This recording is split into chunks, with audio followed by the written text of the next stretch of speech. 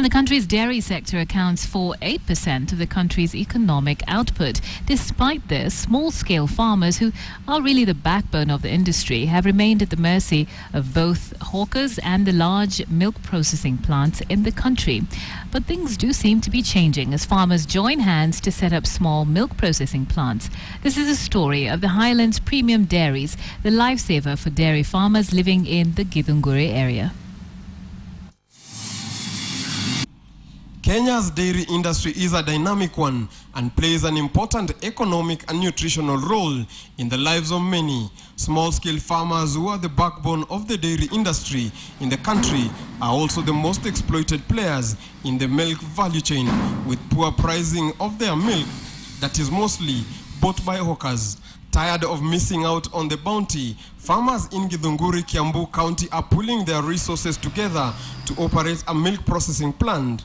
Highlands Premium Dairy serves an estimated 4,500 farmers who are now able to get 35 shillings for a litre of milk, compared to a hawker who buys the milk at between 18 and 25 shillings.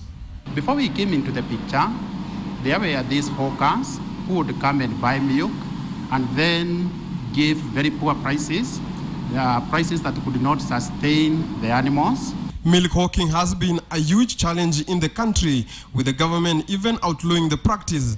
It has, however, persisted in milk production areas, posing a threat to what people consume. With a milk production capacity of 50,000 litres a day, Highlands Dairies is not even able to meet its current market demand that stands at 75,000 litres a day, a clear indication of the potential of the dairy industry in Kenya. Currently what you're working is to work with the farmers, partner with them, help them to increase their production. The processor has now launched an extension service which is aimed at educating farmers on modern ways of raising high-quality breeds that mature faster and produce more milk, as it seeks to increase the amount of milk it receives from them per day, with the aim of meeting its demand and raising its market share. Yogurt we normally do 1,500 per day, and for fresh milk we normally produce 25,000 to 24,000 litres per day.